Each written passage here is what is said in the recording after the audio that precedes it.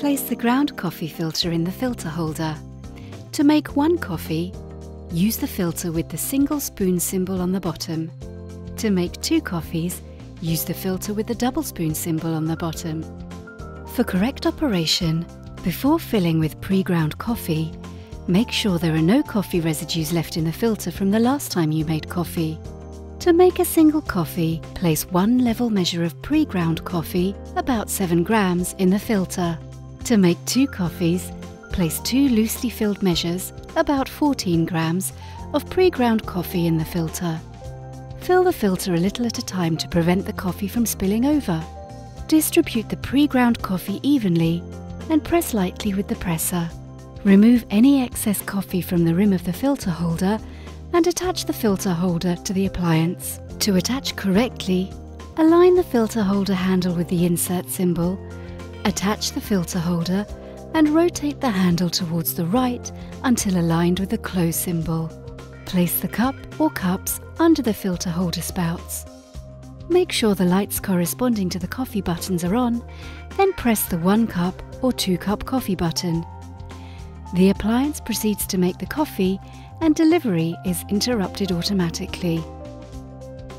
Hints and tips.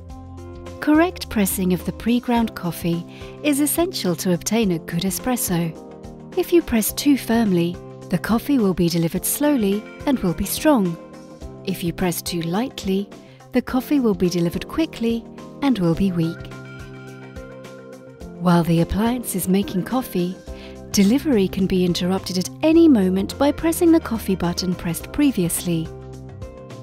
At the end of delivery, around 3 seconds, to increase the amount of coffee in the cup, press and hold the coffee button pressed previously.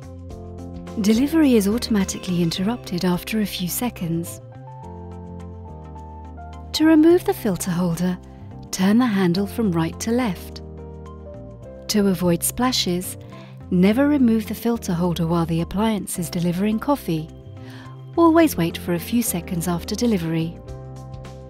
For hotter espresso coffee, you should attach the filter holder to the appliance with the filter in place, but without adding coffee.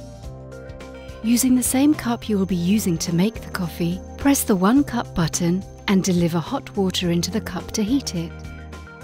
Raise the coffee temperature in the settings menu. Rest the cups you will be using on the cup warmer, which becomes hot during operation.